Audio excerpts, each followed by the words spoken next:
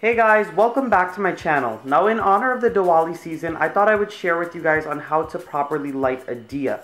Now if you guys don't know what a Diya is, this is a Diya, and it's basically an earthen lamp. It's usually made out of clay and it's filled with some type of oil, and then a wick is put in and then it's lit. These are the little lamps that are usually lit during the Diwali season, and it says that these lamps will attract Mother Lakshmi and bring her into your home, so this way she can bless your home and bring prosperity to you and your family.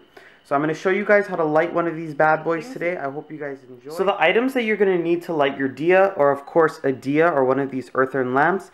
You're also going to need a wick, and you're also going to need some type of oil. Today I'm going to use coconut oil to fill my Diya, but if you wanted you could use ghee, you could use vegetable oil, you could use any type of real cooking oil, to be honest. My grandmother said cooking oil works as well. So I'm going to go ahead and into my Diya, you want to make sure to put your wick down and leave a little bit of the wick hanging out. That part of the wick is what's going to be lit. So what we're going to do now is we're going to take some of our coconut oil or any type of oil that you're using.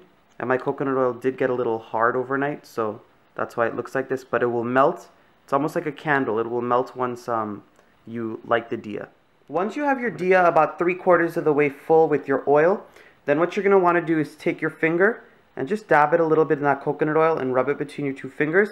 And you're going to moisten the top of this wick with some of the fat or the oil that you're using. I'm going to go ahead and do that. And if the Diya comes out a little bit, just tuck it back under. And you want to make sure to moisten the top, because if you leave it dry, it's just going to burn. And the Diya is not going to burn for a long time. It's just going to burn for a few minutes and then it'll go out. And you want to make sure that there's enough oil. While you have the Diya lit, the oil might start to burn out. So what you want to do is keep refilling it if you have it lit long enough. So after you've filled your Diya with the oil that you're using and you've moistened the top of the wick with some of the oil with your two fingers, what you're going to want to do is obviously light the Diya.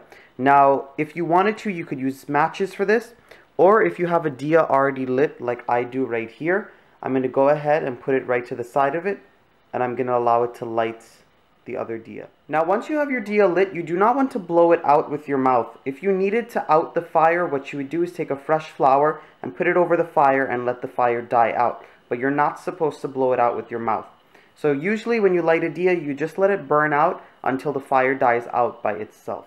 Alright guys, it's as simple as that. Our Diya is now lit. Now you can use this in whatever religious way that you want. You can use it for your puja, your wedding, you can use it for Diwali or other holidays. It really doesn't matter, the possibilities are endless. So I hope you guys enjoyed this quick little instructional video today.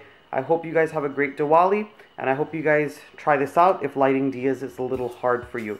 So make sure to subscribe to my channel if you're not subscribed yet. Give this video a nice big thumbs up, and make sure to comment down below and tell me what you guys would like to see next. Until next time guys, bye.